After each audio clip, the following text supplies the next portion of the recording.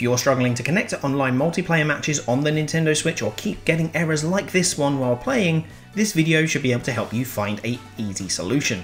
Internet connectivity issues featured a big part in my day one impressions video for Switch Sports, but after playing around and doing internet tests, I noticed that I had something called NAT Type D on my internet. When I played at a friend's house, even though the connection speed was lower, I was getting regular connections and matches very easily. The only noticeable difference I found was that there, I had NAT Type B. So I did a little bit of research. NAT type, or network address translation, is essentially where there are restrictions on communicating with other IP addresses without getting too technical. And there are 5 NAT types for Nintendo Switch. A quick shout out to purevpn.com for this information. So NAT Type A is best, where your Switch can communicate easily. NAT Type B is also really good with minor restrictions, and you need one of these 2 NAT types to communicate effectively with people online and get those matches. NAT Type C and D have heavy restrictions, and as I said in my case, I had NAT Type D, so I could only get bot matches and a few human matches with players who had NAT Type A, but nothing else. And then there is also NAT Type F, where you can't communicate with other players at all.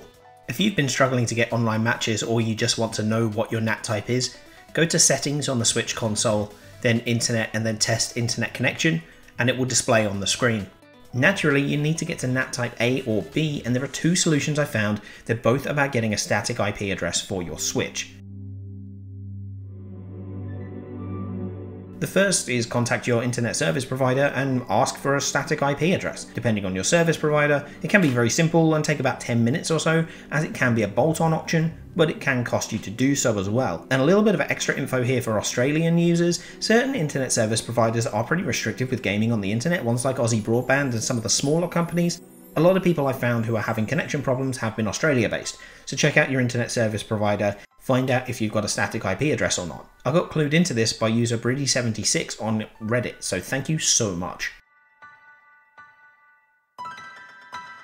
The second is free, but it's a little trickier to do. What you need to do is follow the instructions on the Nintendo Switch support page about NAT problems. It gives a great overview, and you can select options based on your router and modem setup. It even gives a description of port forwarding to assign a static IP address to the Switch itself, and takes you through this step by step. If you're confident with this, you can get into your modem settings and you can follow the instructions, do this, and you can change your NAT type pretty simply. So following either of these, depending on your situation, should help you get connections good enough if you can get online and play. Obviously, I'm targeting this at Nintendo Switch sports fans, but frankly, this is just good advice for if you're struggling to connect with any game on your Switch. It really helped me out, and I hope this helps you too. Thanks for watching. Stick around for more specific Nintendo Switch sports content. Thanks to my patrons like Rain, I Love Waffles 1311 and Sick Hippie for their support through Patreon. I'm Master Trainer Peter, and I'll see you soon.